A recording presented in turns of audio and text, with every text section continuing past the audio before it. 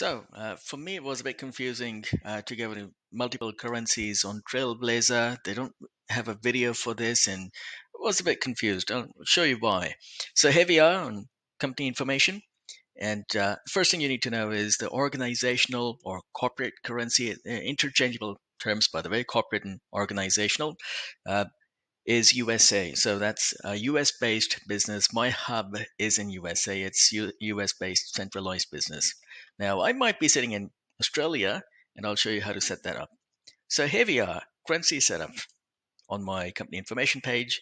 And under company currency setup, I've got US dollars as the hub, the centralized currency. Now I can change that by clicking change corporate rate, currency, and instead of USA, I could say now the central business is hubbed in Australia. So use Australian dollars, but it isn't centralized in Australia. Let's assume it's US based.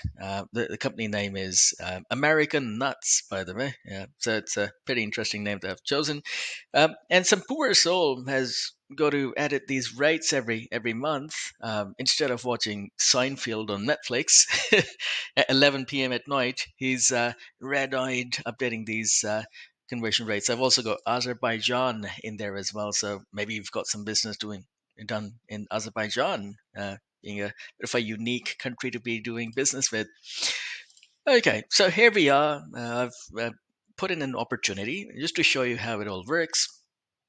This opportunity I've already made, but if you wanted to edit that opportunity, this is what you see. You see the US dollars right there, as well as in brackets, it shows you the Australian dollars rate. And the reason it's showing me US dollars up here is because I have chosen that this deal is done in US dollars. So that is the gist of it. Now, why is it showing me Australian dollars up here, and how do I set that up?